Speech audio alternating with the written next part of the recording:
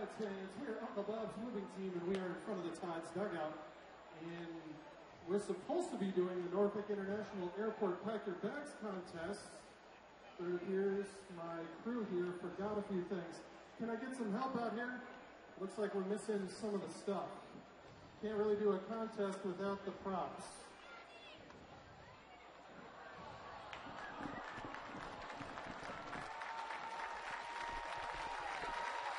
Ladies and gentlemen, that's BM1 Edward Essenberg, returning home from the Coastal Wolverines Squadron 2.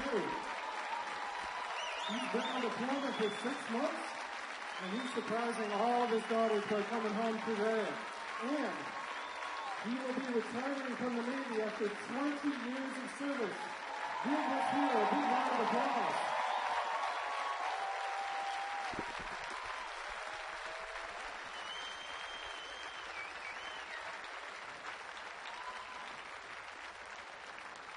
How about we all say a big thank you to Edward Essenberg.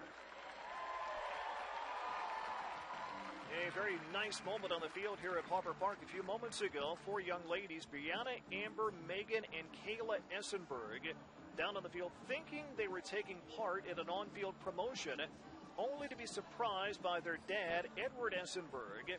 BM1 Edward Essenberg, just back from a final deployment with the United States Navy.